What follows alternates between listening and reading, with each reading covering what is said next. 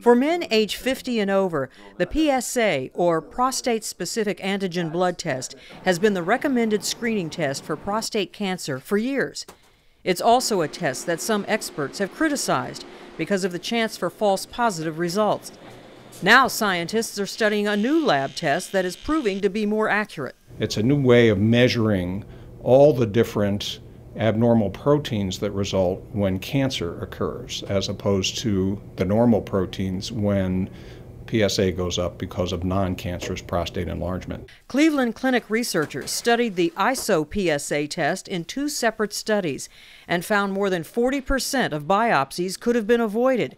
Down the road, it could change clinical practice. So IsoPSA adds to the toolbox because it will allow us to more accurately identify men at highest risk for high-grade cancers and only do biopsies in those patients and avoid biopsies in patients who don't really need a biopsy. For men, that eliminates unnecessary procedures and adds to their peace of mind.